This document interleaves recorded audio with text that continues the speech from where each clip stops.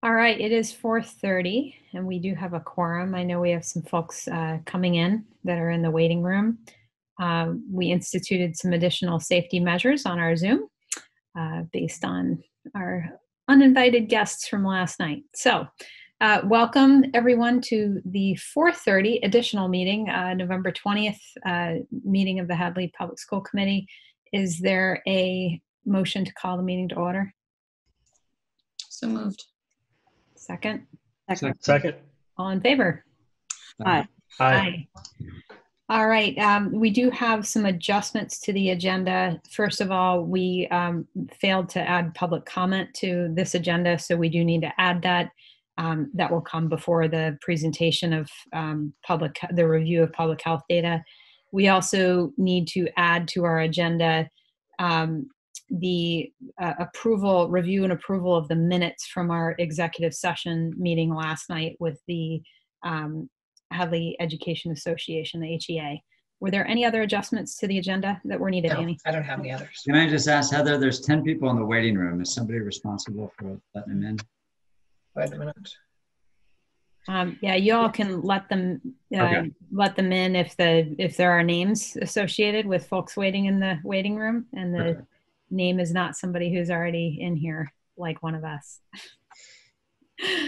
All right, great. So those are our additions to the agenda. So with that, we will then go to public comment. Then we will do the review of public health data and the review and approval of the minutes and adjourn. So let's move into public comment. We have changed the security measures to where we will need to allow you to unmute yourself. So if you do have a public comment and would like to raise your hand, raise your digital hand, and we will unmute you, and so that you may speak during public comment.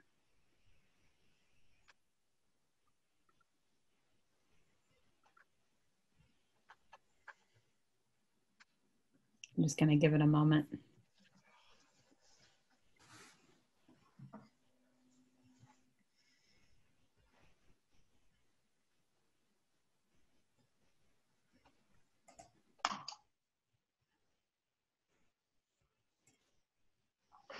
Okay. And I don't see anybody in the waiting room at this point. Again, if folks have public comment, please raise your digital hand.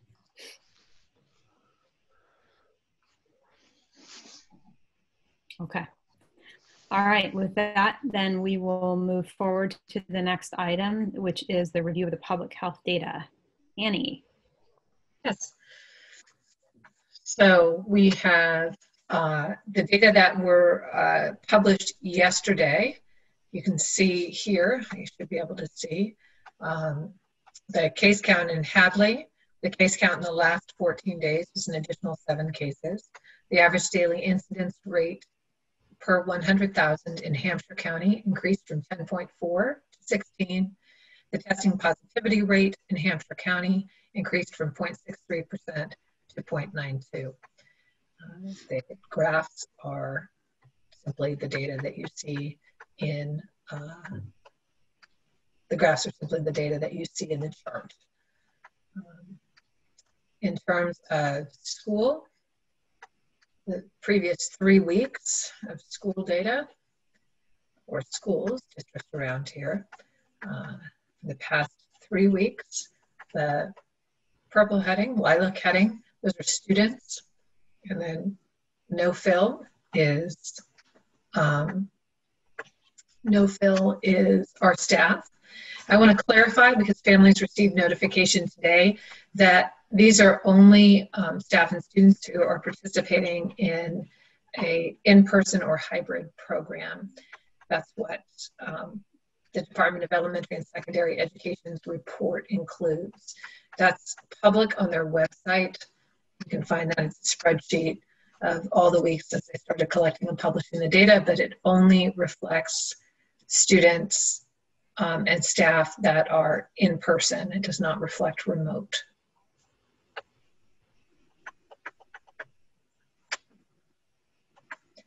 And some of the thresholds, just a reminder for the public and the school committee.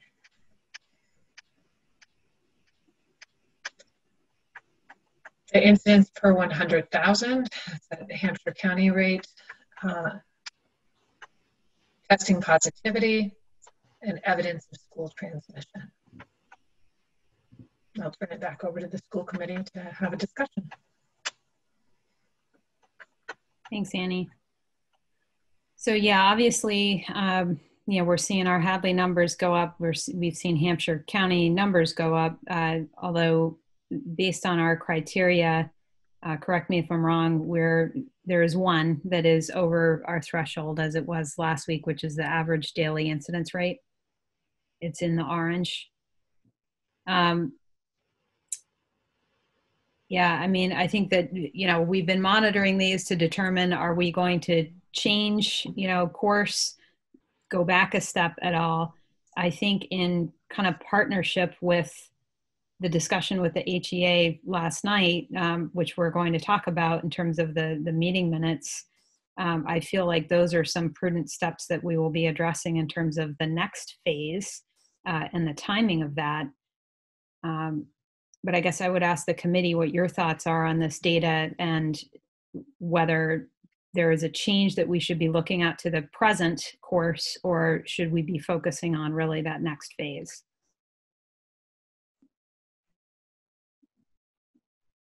I have So a clarifying question. yeah, go ahead. Mike, so I just want to make sure that we understand that, so to recap the message that went out for today, can we just recap that message that went out today, Annie, to the entire school community?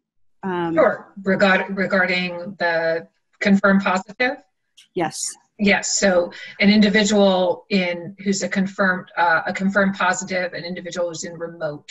So that message, the reason that you don't see that here, so there's Hadley, the reason it says 00 here, it's not because we're attempting to mislead anyone, but because the Department of Elementary and Secondary Education do not publish data for remote individuals. And we have chosen to publish all of our data. So if it's a remote case, it won't match the Department of Elementary and Secondary Education's report. This is only in person. Okay. And not remote. And last night, I know this was covered, but can you remind me what percentage of Hopkins students are presently in person and what percent are presently remote? In Hopkins, it is roughly a quarter of the students, I think we're down to. Let's say roughly about 1/4, 25% are present and 75% are remote. And at Hadley Elementary, it is about 81% present and about 19% remote. Okay.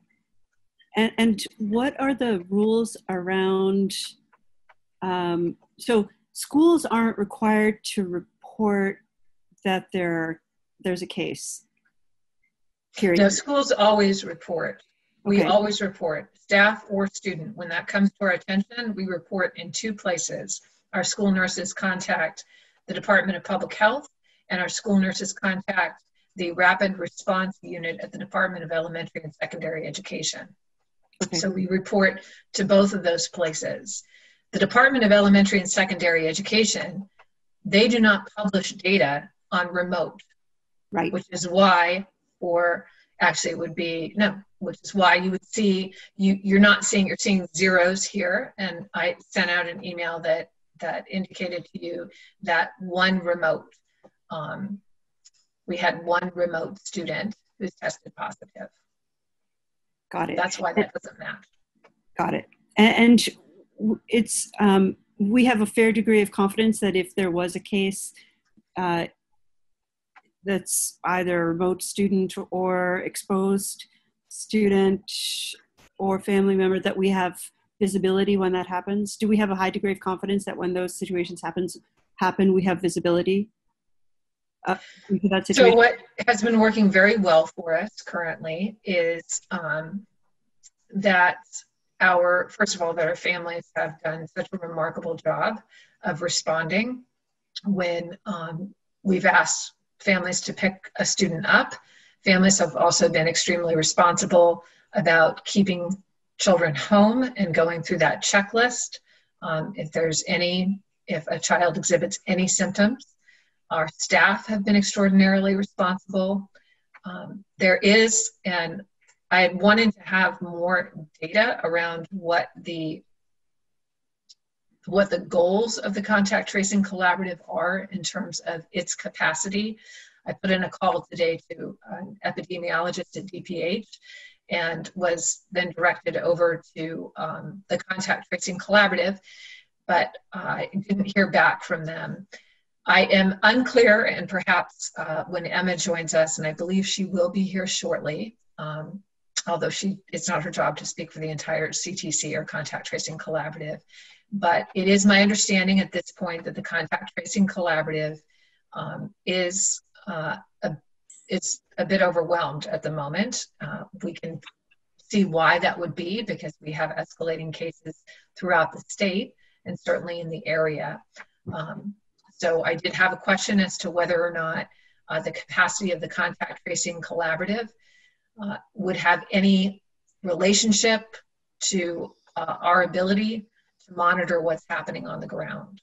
And what I've requested is if they have targets, in other words, our goal is to contact trace 100% of all close contacts within a X hour period, 24, 48, 72. I am curious as to what those are, if they exist, and the extent to which the CTC, the Contact Tracing Collaborative, currently has the capacity to meet its targets. I don't have that information this evening, but I'm looking for that information. I've asked them for it. So it sounds like it's safe to say that it's not as fast as you would have expected when we first imagined that contact tracing would be available to us. I do have some concerns about that's why I'm asking the questions. So I should say it that way. I'm asking the questions because I don't know. Okay, that's why great. I'm asking the questions. Fair enough. One last thing. You mentioned having a high degree of confidence in our level of awareness when there's a situation involving students and our faculty, but those are the situations that are in our school. Correct. The students are coming into school on the daily. At the Hopkins Middle School and High School side of things, that's in the minority. So what is our level of confidence about the visibility for the great majority of other students who are not in the schools? How are they required to report?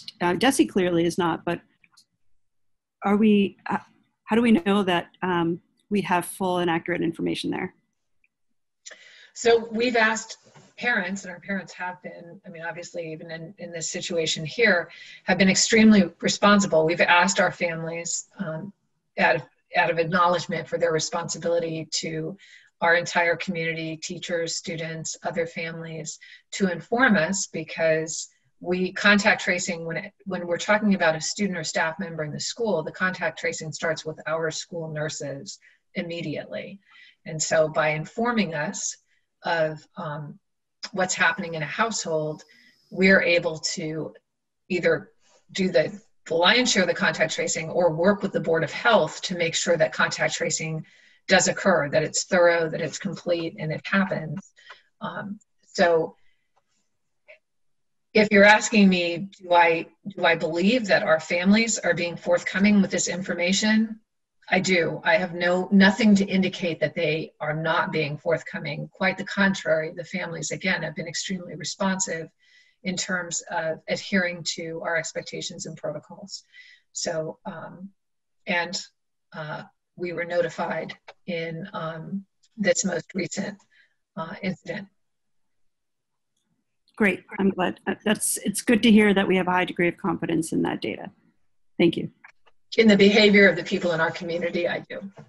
In the behavior of the families in our school district and in our staff who have been extraordinarily responsible.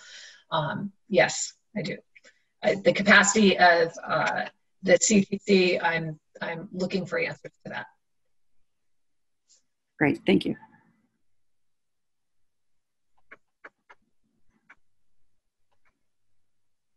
So what was our current phased plan? So we're in the second phase, correct? And that is supposed to time out December 7th. Is that correct? Yes, if you were to count the week of Thanksgiving. If you weren't to count that week, it would be December 14th.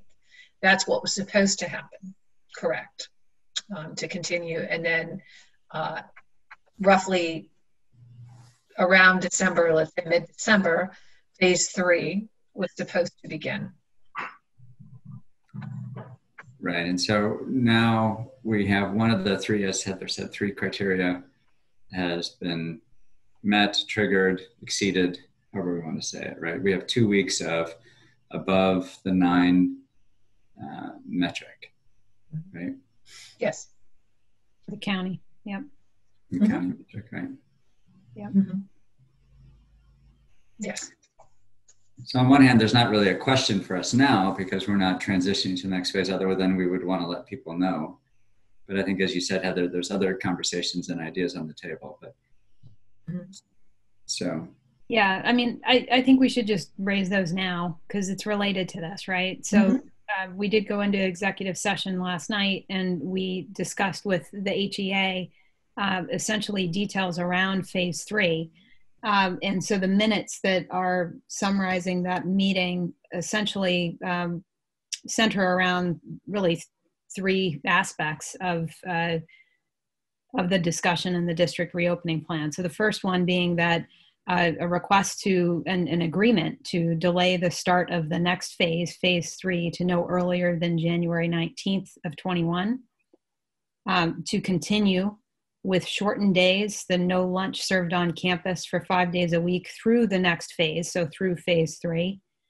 And then to look to the phase 3 Hopkins schedule that was proposed originally in the reopening plan, which we've discussed in prior meetings as wanting to think about if there were other ideas around that phase to really look to try to have or to discuss a modified schedule that would allow Hopkins Academy students to attend in-person instruction gradually and bring that to us as part of our review process.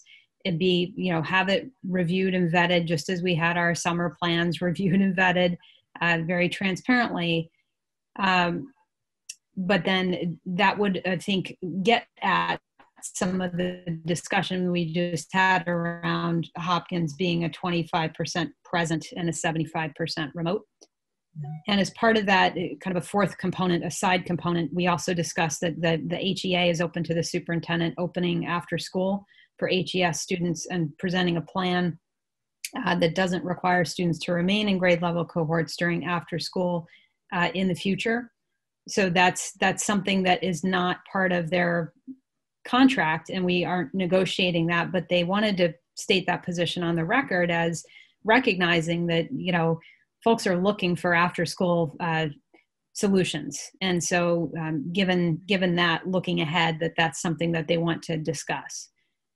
But focusing really on how this is related to the data and, what we've said all along in terms of reviewing this data was really, I think, twofold, right? It's, are we good to move forward into whatever the next phase will be at that time? And the part 2 being, or is there an issue that we need to dial it back and go back a step at all, change our current plan? And I think last night that discussion really did center around the looking ahead, phase 3, looking at a different, I'm just letting in Emma Dragon, looking at a different start date for that being January 19th, 21, in collaboration with the educators and the administrators in the building. I don't know if anyone else would like to speak to I've just recapped the minutes or the nature of that discussion. But I think overall it is really with the health and safety of the students and the administration, the educators in mind, but also looking with an attention to recognizing the importance of in-person instruction. I think we're trying to discuss both of those things in the same in the same light with the data.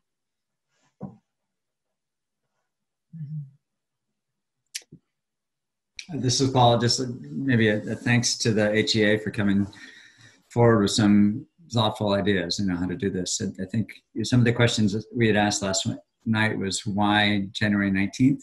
Why wait? And I think there's twofold reasons that I sort of heard and we discussed. One was we have this current blip in the rates right now, so it gives it some time to reduce. And then also knowing that the holidays are coming up and we're all going to be indoors, and so there's some suspicion that rates may continue to climb or at least stay at this high level. So January gives us a bit of time for whatever happens during the holidays to cycle downward, hopefully. And then I like that, I'm really curious to see what they come up with for how it looks for Hopkins. Like you said, 25% attendance, I think is, in my experience, directly related to the fact that given how Hopkins has to operate and they have to move classes, we really need to balance limiting that to creating some opportunity for synchronous learning, which is much different than what they experience in HES. So I'm looking forward to how they kind of think through that, knowing though, just saying that it's still going to be half a day, and it's not going to most likely look at synchronous learning for that full half day, meaning the kids are not going to be moving around to different classes for half a day. It's going to be something else, right? It's correct. At least those are the ideas they're discussing. So yeah. And just to restate, so the Hopkins Academy faculty, there's a group of folks working on that with the principal. But I think so people have realistic expectations. What we want to avoid is significantly, so we're at the earliest looking to start another phase, not until mid to late January. And that is to take into consideration holidays, likelihood of travel, and what's currently going on in terms of average daily incidence rate. So to slow down any move forward. It also, we recognize that when students have the opportunity to have live in-person instruction, which right now they have live in-person support, but their instruction remains remote at Hopkins Academy, it is highly likely that these numbers could double, triple very quickly. And so the idea, we certainly wouldn't want to have that happen, many, many more students in the building, and at the same time have students walk through their entire schedule in a morning. That would introduce a lot of risk all at once, or maybe a lot of is not a very good quantitative scientific term, but it would introduce what feels like an uncomfortable and unacceptable rate of risk all at one time by increasing the population significantly and simultaneously having students attend multiple classes. In the original plan, we had one full day, students attending all their classes. And as we talked about last night, and we've been thinking about, that really, for the amount of risk that it introduces, the amount of instructional benefit and educational satisfaction that children are likely to get is not commensurate with the risk you're introducing, because you would have one day of movement, 4 days of no movement, and it's a waterfall rotating schedule. So you're kind of not sure which class is going to, and it's only happening on Monday. And a reasonable question that the audience may be asking themselves is, well, if it sounds so terrible, why'd you put it in the plan in the first place? That was a lot of pages of a plan, right? It's like 100 pages of a plan. There were a lot of things to think about: how to drop off students, how to pick them up, how to put them on buses, how to get them to walk down the hallway, it's a lot of things to think about. So it did seem reasonable at the time. And I believe over the summer, I'm the one who introduced this idea that seemed like, well, maybe that would work. That seems kind of reasonable, and it seems like a balance of risk. And we did ask Dr. Allen, but of course, remember, Dr. Allen doesn't teach high school. He's a brilliant man, but he doesn't teach high school. So he said from a risk perspective, it seems reasonable. But now that we have experience on the ground, we are learning all kinds of things. And so I'm certain that the teachers and the principal will introduce an alternative that moves us toward this goal with not unnecessary deliberation or not unnecessarily slowly, but carefully and thoughtfully. I think the thing that I valued from the discussion last night as well was, a willingness to look at that plan and really just see what might need to be fine-tuned based on now experience and based on where we are now, and not just trying to stick to our guns and plow ahead with something that may not work. So I appreciated that willingness to just go back, revisit, look at it now that we are here, where we are now. I think the other piece of this too, that, we wanted to clearly communicate this phase and the timing, at least the initial, or no earlier than timing, given that there may be families counting on phase 3 starting on that December date, whether that be the 7th or the 14th, however you count. So we wanted to bring this back quickly tonight to be able to talk about this and be clear about what the next, what plans are in terms of the starting of that next phase at this point. I can add to it too. When we look at our metrics, and when we're looking at our little color-coded scheme, and we're in the orange right now, a lot of that is really looking at mitigation and risk reduction, and this really reevaluating our current phases and adjusting how we're looking at the phases as we learn more and as we're in real-time data. And making sure that what we're doing is continuing to be safe is really when I look at that, what's being advised in that orange risk level, right? So, when you reach that red, then there's concerns, okay, maybe we need to think about going remote, but really in that orange phase, it's about what can we do to not further increase the risk, right? Which isn't necessarily just, okay, we all need to stay at home. It's more about how can we ensure that while the state numbers are going up and the country's going up or whatever it may be, or surrounding counties, how can we ensure that we remain safe at school? And so I think that what was proposed and what was discussed last night really ties into where we are in the data as well. This really is a mitigation strategy and a way to continue to proceed safely, and then review how can we get into that next phase without increasing the risk. So I do think they tie together. If I may, I'd also just like to remind families, I appreciate the fact that we're letting them know that if folks were anticipating a shift in the next few weeks, that will be delayed to no earlier than January 19th. Also, to remind people, thankfully, and not without a tremendous amount of work from our administrators and teachers and staff, and our families, cooperation and help from our families, we have been carefully, deliberately, albeit somewhat slowly, but we have been plugging along, right? We've been plugging along. And I would love to think, and we have been fortunate in that our case count has been for in-person learning at 0, and we saw our first remote case just recently. And I say all that, and I hope that continues without a hitch, but I need to remind families that under normal conditions, it is within the law that if we have one nurse in the district, we can operate. That's perfectly within the law.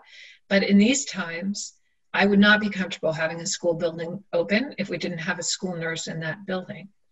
School nurses are more likely than other folks to be close contacts by virtue of what they do. And so we could find ourselves in a situation where if we did not have, and there isn't a there rarely are long lists of substitute school nurses, as any parent who's a registered nurse in the district knows, because I call you and say, hey, would you like to get sub? So under normal times, there aren't a lot of subs.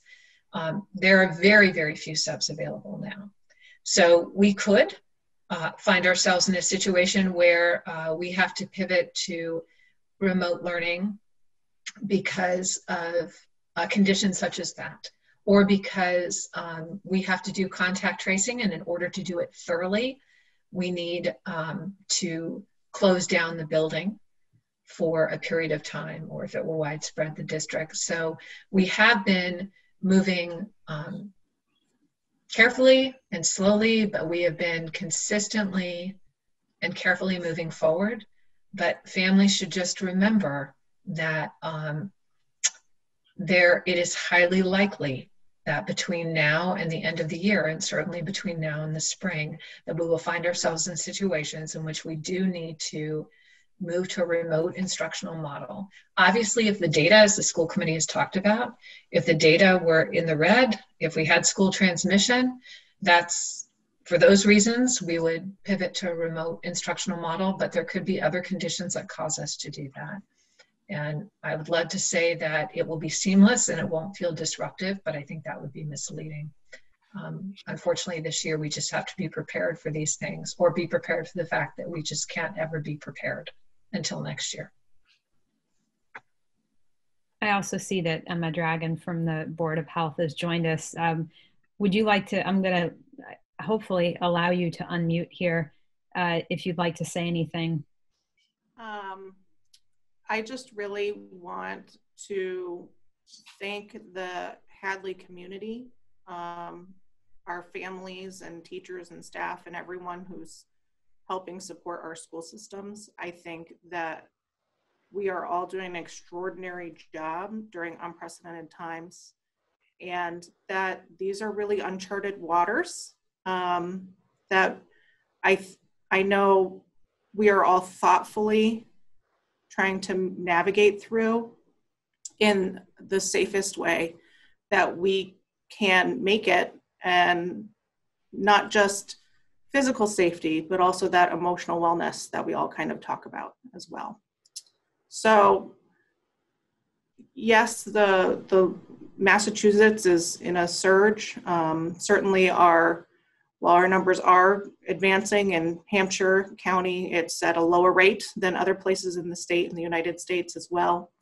I just really, I know we support the metrics that we had identified initially with this supporting the school system. And I do, even though our average daily incidence rate is in the orange column, I do want to highlight the overall percent positivity that we're finding in our testing. I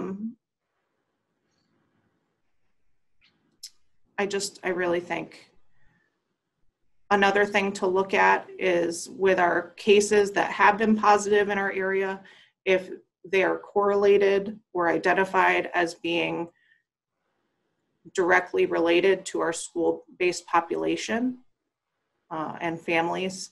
And really, we have not seen that. And I think that's because our schools are set up in a very, very well planned way right now to minimize and mitigate possible transmission. And I think that's all I have to really say. Thank you. It's very much appreciated. Thank you also for joining us tonight. Yeah, I'm still in my office in Amherst, but it's good. It's meaningful work. We're all doing it together. Thank you. If So I may, go ahead, Amara. Okay, great. Thank you. I just want to say that, just as a parent and then also as a school committee member, November feels like a bit of a roller coaster as we've been, meeting on this school committee and seeing our numbers they were actually hanging in there for a while for Hadley. And I don't know, I personally looked at what was happening around the country and I thought, okay, well, we are a responsible region. We have a lot of compliance as it relates to masks. Massachusetts has been pretty on their game. And slowly we saw those numbers creep up. Even when we last met for a school committee meeting, I think our Thursday, the 5th, the numbers hadn't come out yet. And that line graph and the numbers, they looked really good. and we did not have transmission in the schools. So it felt sound to begin thinking about the next phase and to begin thinking about students moving around from class to class. And these, maybe it was unrealistic to think that this wouldn't be at our doorstep. And it feels like overnight we went from 5 to 10 to 16% per 100,000 daily case count in the Hampshire County, which, and we have, cases in Hadley. I'm optimistic that if we can go into the holiday season,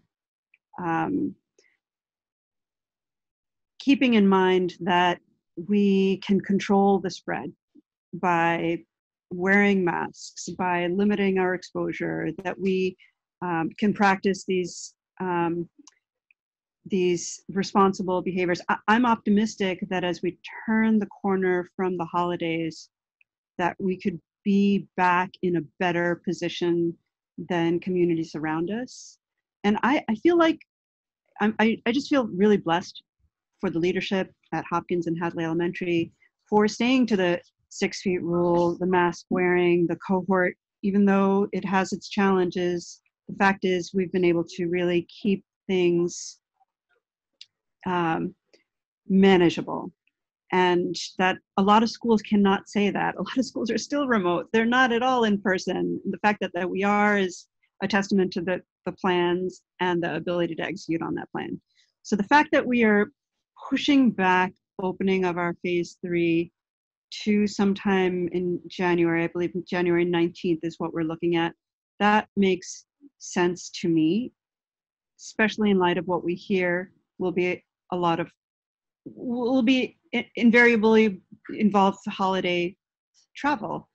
And so if we can round the corner strong, and as we approach January 19th, it also feels really important to me that we're, as a school committee and with the administration, really keeping a close eye on those numbers, planning for a successful phase 3, but keeping a watchful eye in case we are still strongly in the orange and not heading back to the green.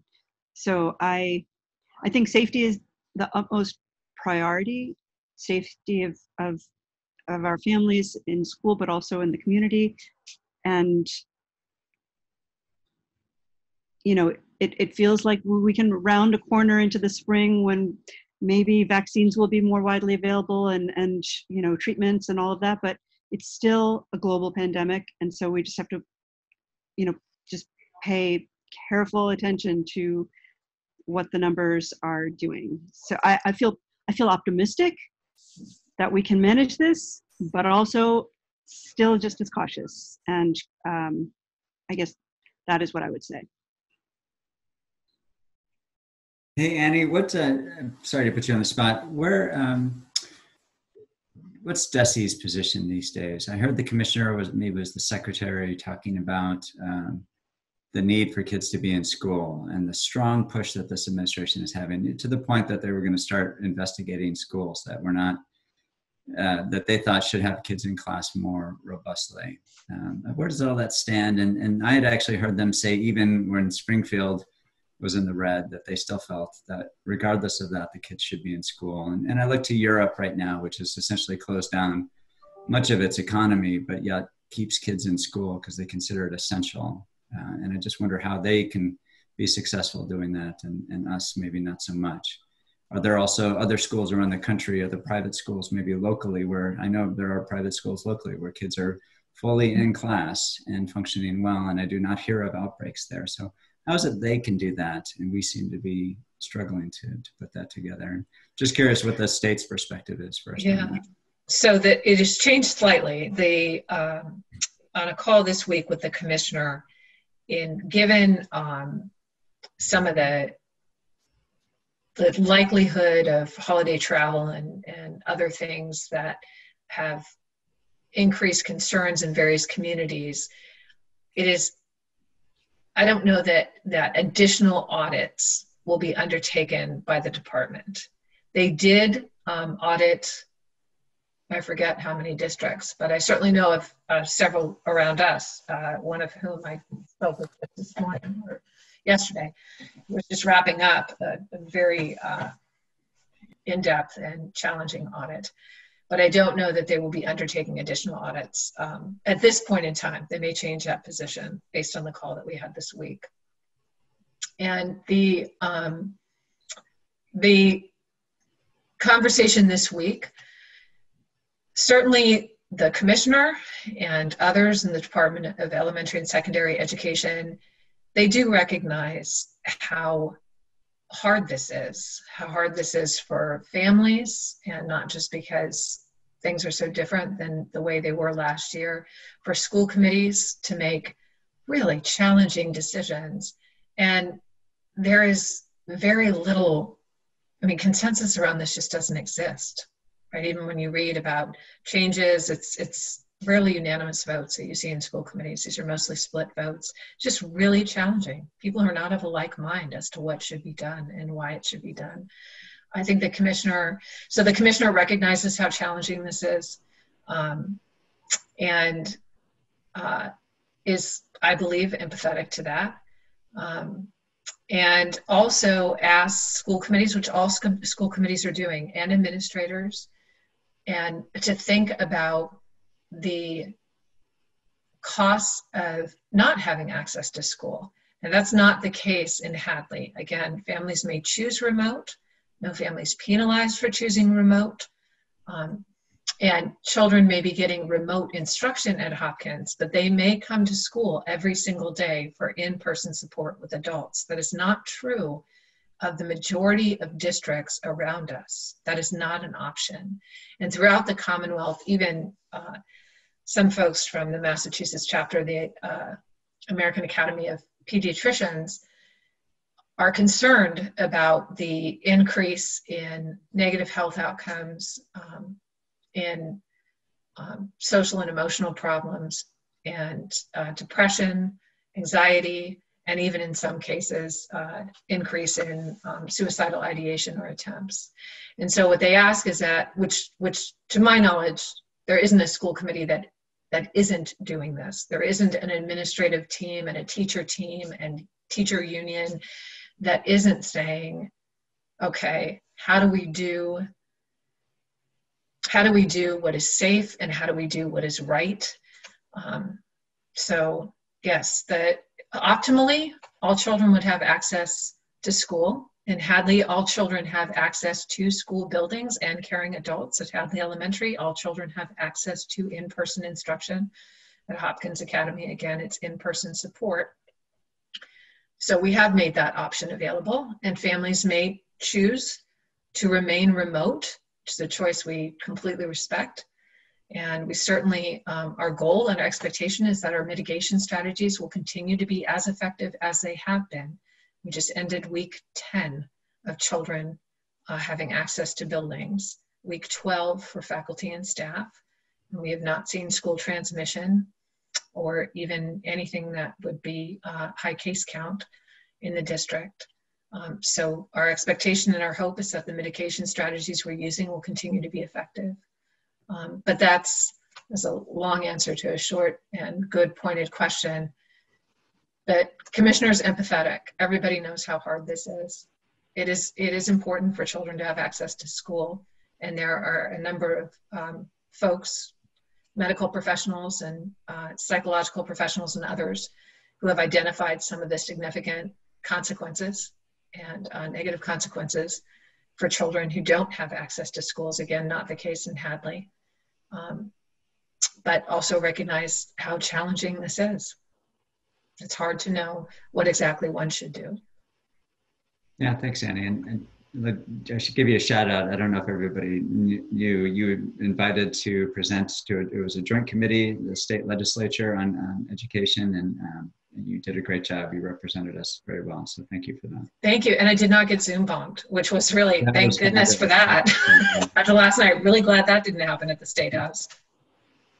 Well, Annie, one of the things you just said, though, did prompt me to think back to our meeting last night where we did say, if families had been waiting until the December 7th, shift to the next phase, as was originally discussed, to have their kids go back to in-person instruction in the building, that even though we're talking about a delay of starting phase 3 to no earlier than January 19th of 21, should you want to have your child go back to the in-person instruction in the school, just reach out to your building principal, because you do not need to wait until that January date. You do not need to wait until the December 7th date.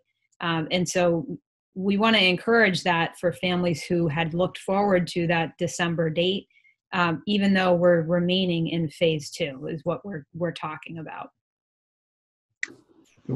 Thank you for that. That's a good clarification. The 1.2 is, if we play out January 19th, and if we follow that 6-week cycle that we have been following to look to the next phase, that takes us to the end of March, April, and then basically we have one more phase and then school's out.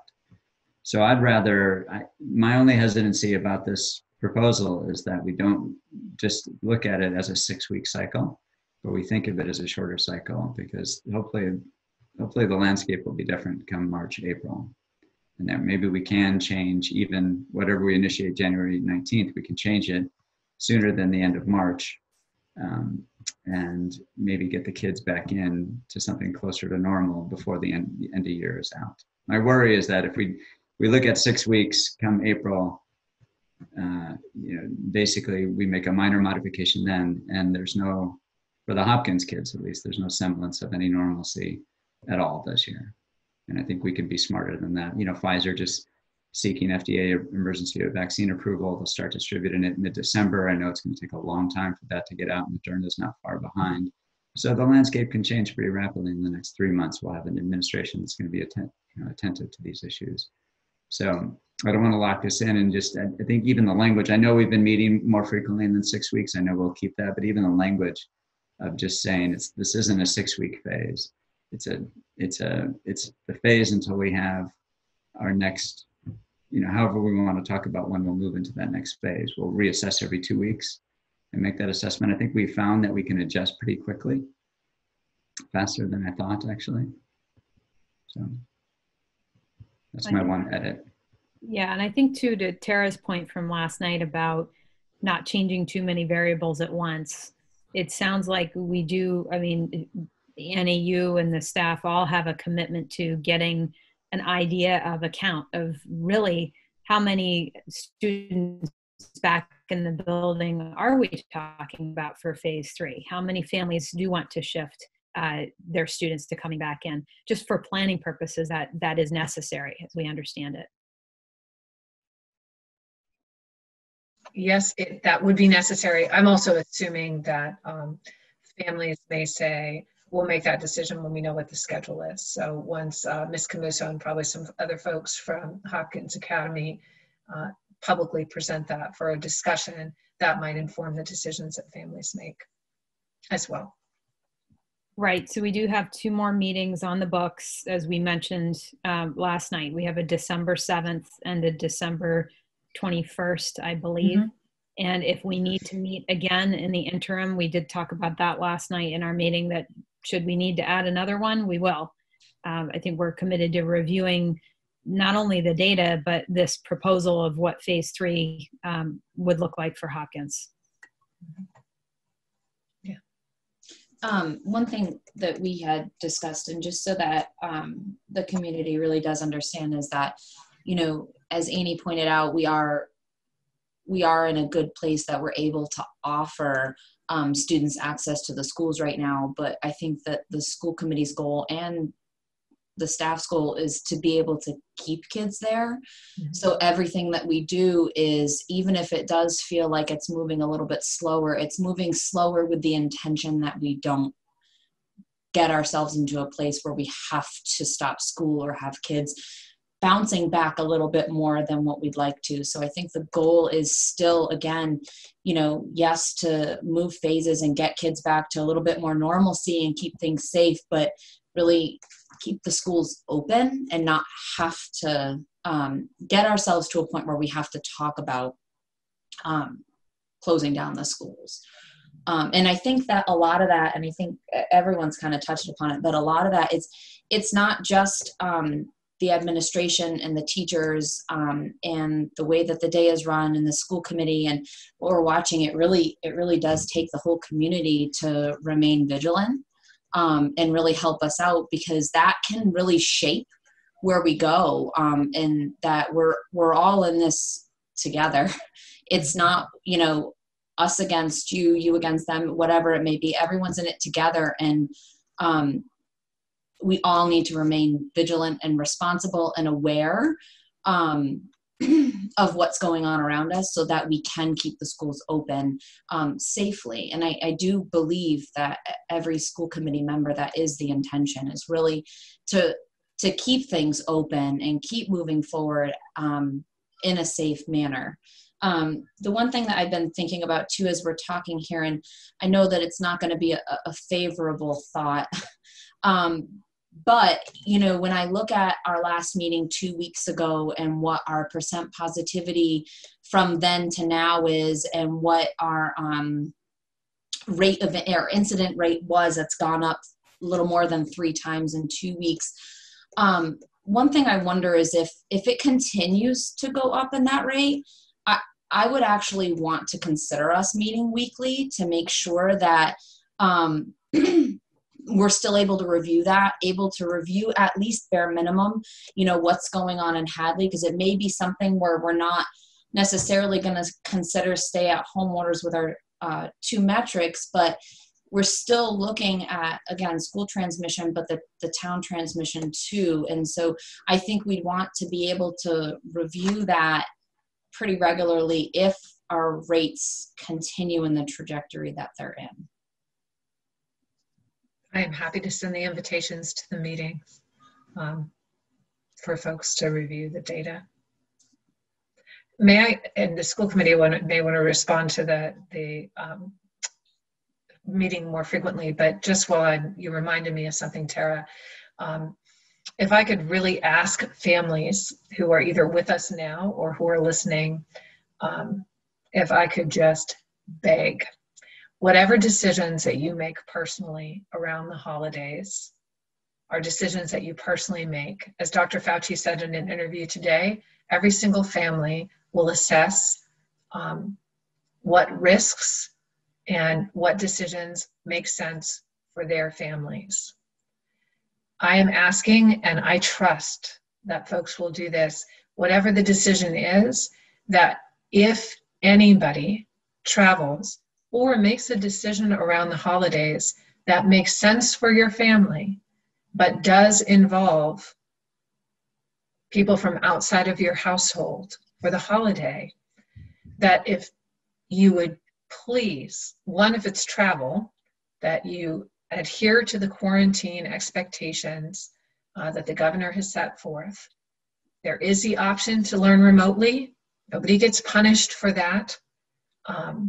Or whatever, if there's any decision that perhaps introduced additional risk over the holiday season, we're not asking you to call us and do some sort of confessional around Thanksgiving choices, but please exercise your right, choice, and ability to have your child learn remotely.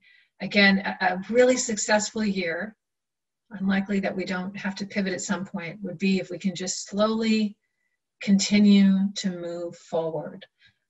I think about how the children at Hadley Elementary looked when they just got to come in to take their FAST assessments. I've never seen kids so happy. They dressed up, little girls, little bows on so they could go take a test. I've never worn a bow in my life, not even a job interview. And they were so happy. So if all of us could just, as Tara said, just work together, err on the side of caution in terms of our own decisions around, if we made some choices around the holidays, you have the option of keeping your children remote for learning. And so please do that and adhere to the quarantine expectations around travel if you travel. And then I know you brought up the meetings, that's for the school committee to respond to, but thank you everyone for listening to that. Thanks, Annie. And Tara, to your point, I'm fine with, I review this data every time it comes out, and I know it seems like if we call an emergency meeting, it's got to get posted. We've got to make sure everybody's aware of it. So we've got like a 2-day delay roughly. I mean, I'm fine if we want to pencil this in, even if it's a rather brief meeting to review the data publicly and just, confirm or not confirm, talk about the caution.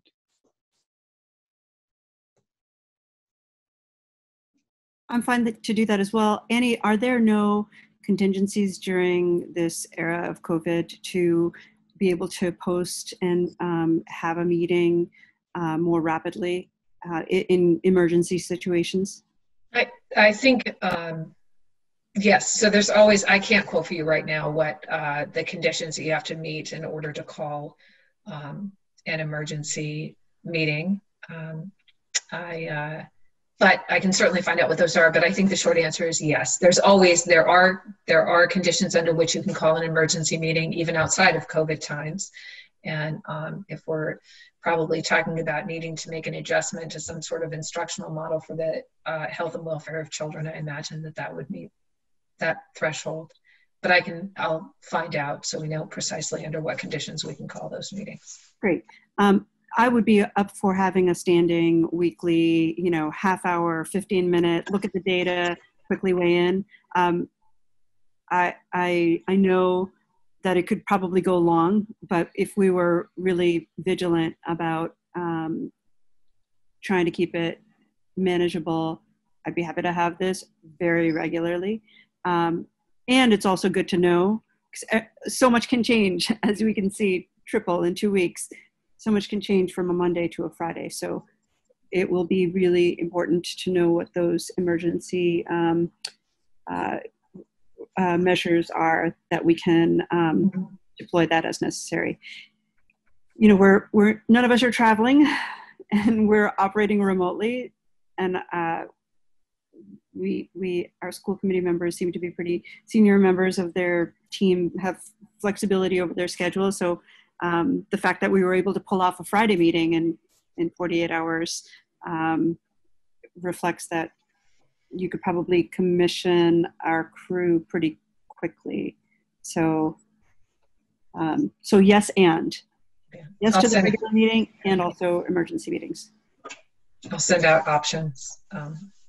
And then I'll just say I don't love it. I think just like all the rest of us, I already have 35 hours of Zoom meetings a week. But my only question is, what would we decide? I mean, if we have 3 metrics, and one is a 2-week metric, one sort of an immediate metric. If there's in-school transmission, you would call an emergency meeting. So and if we're going to do it, I would love it that we did it like Humira said, we just sort of check in, but doesn't seem like there's necessarily any set decisions, right? Because, these data on a weekly basis are only helpful if we hit that one metric of in-school transmission. I guess the other metric of the percent positivity going above 3%, but I don't know. I guess why are we meeting? What decision would we make? Or is it simply informative?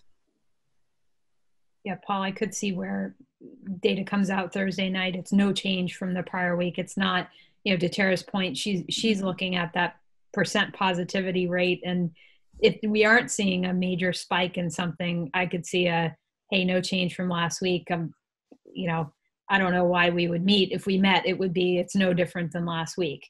But I could see where this, I hope it's like that. I hope we're seeing downward trends or equal trends, but it's not trending that way now. So this may be more of kind of a safety net for us to just have it and plan for it and a quick touch base. So you're saying every Friday afternoon then? No. Oh, I'm sure there's a optimal. If you just said to follow the Thursday data, then that really leaves no choice.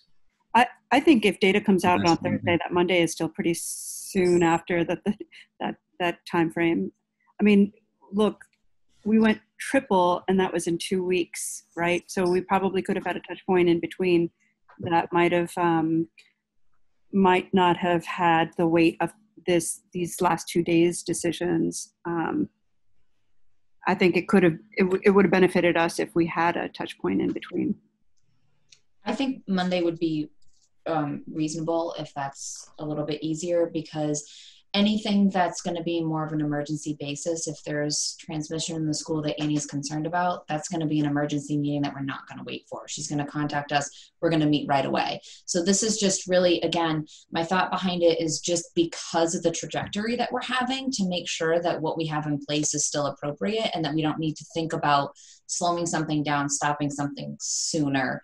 And I would personally anticipate and appreciate, because again, it's not necessarily favorable for me either, to have it be a real quick check-in on a regular basis, that in hopes that if we are looking at it regularly too, that it really can be quick, unless there's something glaringly obvious going on that we need to discuss more.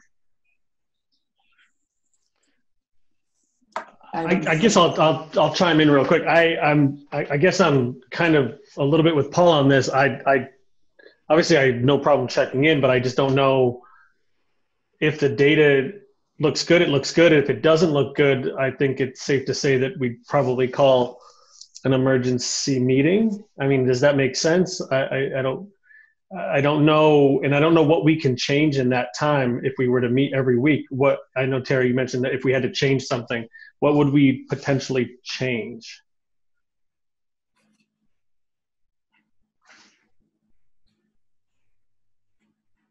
I think it's more about, because of our rate increase, we're able to just plan to meet quickly to check in on the data and not have to scurry around for an emergency meeting. That's something that could have been just a quick check-in and a plan.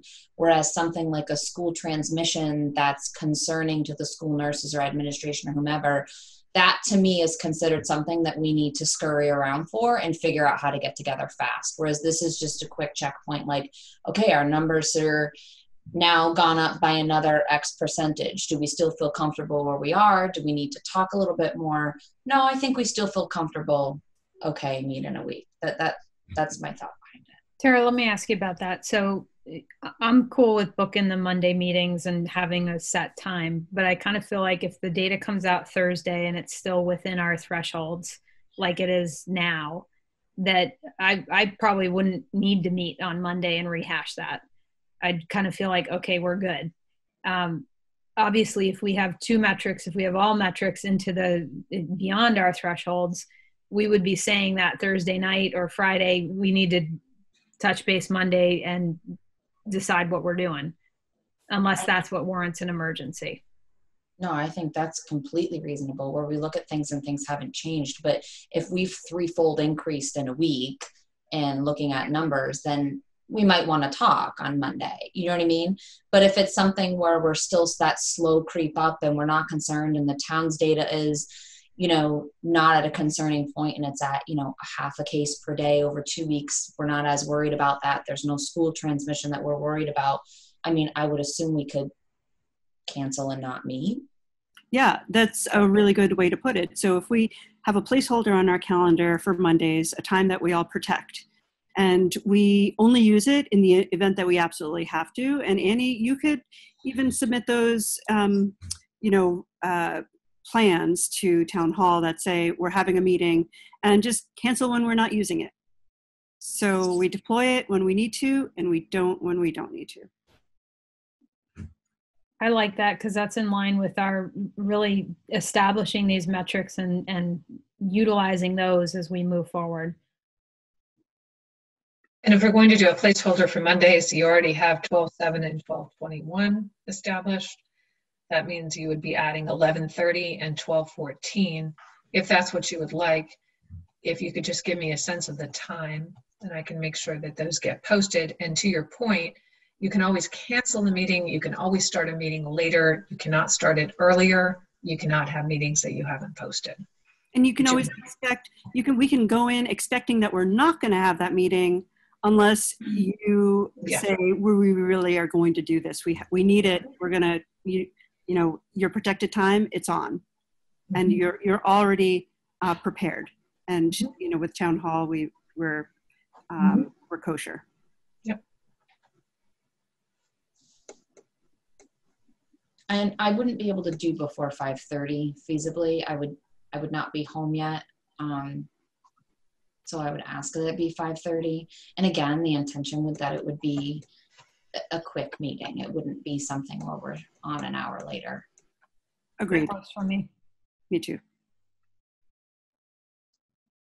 So the 30th of November and December 14th at 5:30 as a pencil it in placeholder meeting, but you protected the time. If we don't need it, we won't meet. I sure hope we don't need it. I hope the data looks great, but one can hope.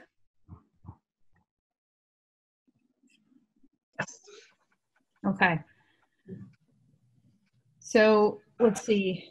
Is there anything else then on this? I mean, we've reviewed the data. We've talked about in combination with the phase 3 start in January 19, no earlier than that, January 19th of 21. Anything else we need to talk about on this topic? I know we need an action item to approve the minutes, but otherwise, is there any other information we need to cover here? No, sorry, just approval of the minutes. I was Okay. emailing Sue and asking her to post the meetings at town hall before I forgot. So Annie, on with the teachers working through what that looks like for Hopkins in particular, will they also talk about what like the evolution of that? Yeah, I think that's what they're looking at. If you're going to build, I believe, I looked at one proposal today, and it's really complicated. It's really, but yes, because you have to think all the way through, right? You don't just stop at that one. You have to ask yourself what's going to happen, which I didn't really ask myself that question in my Great Monday idea of July. So they are thinking. I would ask that the evolution not just be 6-week cycles, because if you start January 19th, you only have 2 6-week cycles for school time. Yeah.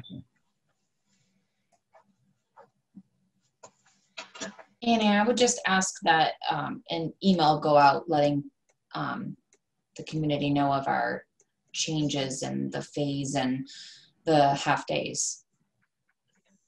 And I just also the point that you made, I think, Heather, that if families wanted to opt in at any point that in the near future, that they're able to do that. There was a point made yesterday that I can't really articulate because my kiddos are going to stay remote. But other parents who want in-person learning and whose kiddos aren't in person, but rather are opting for remote because of the cohort model at Hopkins, there was an expression of, well, if only we realized that sending them back to school was actually in preparation for better in-person data. I can't really articulate that position well. I would invite any school committee member to do so if they wanted to urge their peers to send their kids to school. I think that was really on the Hopkins level and the concern, at least on my end, and I didn't bring up the point, but what I think about when I think about it is that Hopkins has such a small population in the school right now, and if we talk about transitioning phases to have more in-person instruction, really ensuring that we're not changing more than one variable at a time. And so the concern behind that would be if we have a very large influx of students at the same time that we're changing how we're providing instruction to students vis-a-vis mixing cohorts. The concern is, are we still being as safe and cautious as we could be? And so I think that when that point was brought up, I think when it was brought up, it was, I don't think any of us had thought of it that way, that, oh, maybe we should have communicated sooner. I mean, I just think that my concern behind it was that we really want to be careful not to introduce too many variables at once and increase our risk to get us to the point where we'd have to consider moving back a phase or closing down the school.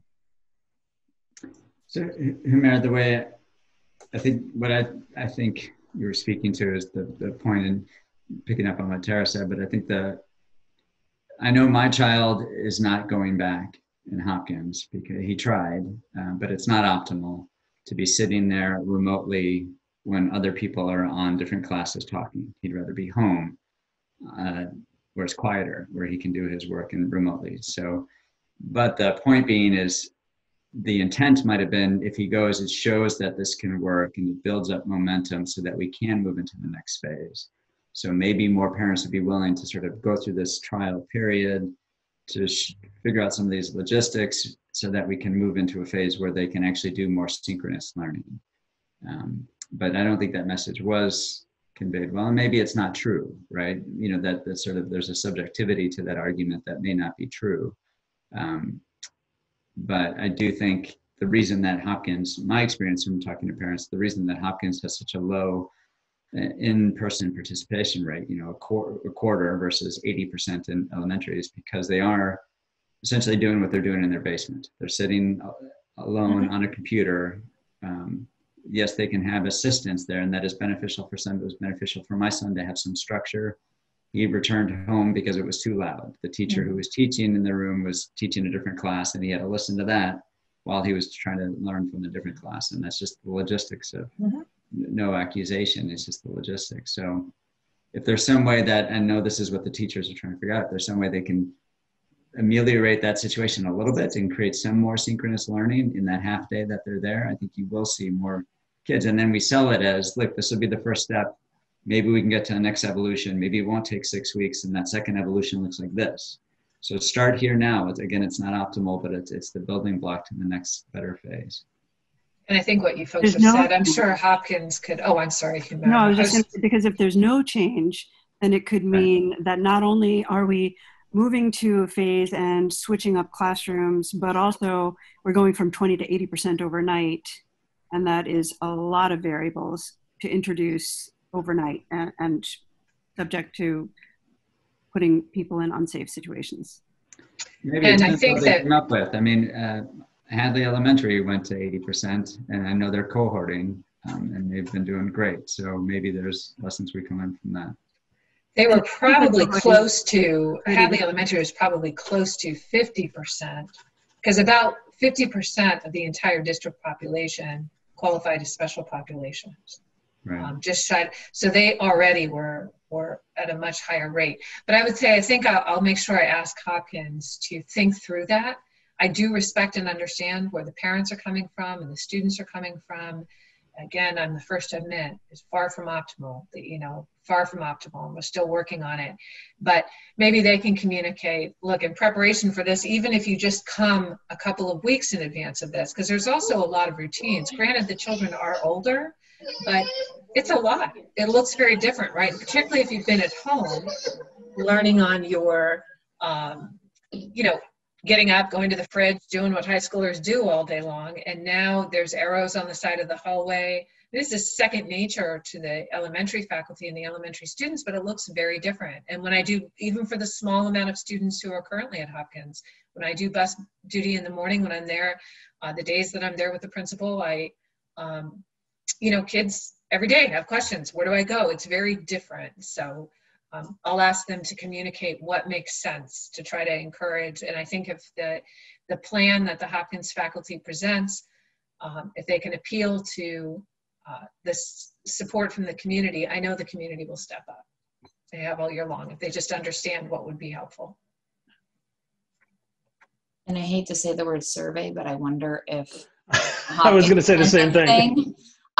Just getting an idea. So as April and the staff are really trying to figure this out, again, it's about that percent increase. If the numbers aren't going to change that much in Hopkins, even if we're adjusting a phase, then it's not as important. But if a lot of situations are similar to Paul's situation, and numbers do go up drastically, it'd just be good to know ahead of time because it might shape how they construct the phase. I don't think I over survey in this situation. No, I think this is something that I certainly talked a little bit about yesterday, and I think I guess the way I looked at it and the reason I brought it up was I think it's the multiple variables kind of coming together at once, and the idea of having more kids in school, even if it isn't the most ideal situation or the perfect situation gives us a sense of how the school can function with that number of students at it. And I know it's not, and it's to each family's decision, and I respect that. I just, I think maybe the survey does help us get a better understanding of how many families would come back given what the next phase would look like. Because I think in my mind that the quickest way to move to the next phase and to the next phase and to the next phase, Paul, to your point of wanting to be able to move is to have the kids in there and run that phase successfully. And right now, I guess we can't do that at Hopkins because we don't have the population. And that's always just been something in the back of my mind is at what point will we have the population? Will it be only when we're full synchronous, or will we start to see kids come back as we introduce these new phases?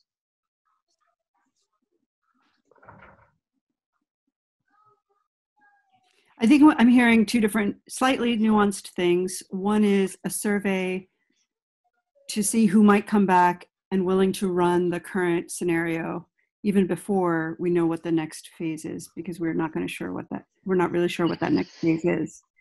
And we're not going to know until December something, right? So I think we've got time to, the nice thing is that we don't have, we've got time. We've got until January 19th.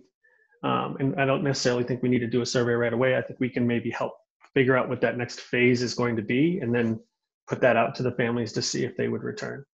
Well, we know enough now that we know that the intention was that phase 3 was going to be 1 day, full day in-person learning. And now we're modifying that, and that the goal is really to start to introduce in-person instruction, right? If it's safe, like we discussed that last night between both groups, that the goal is to start to move that way.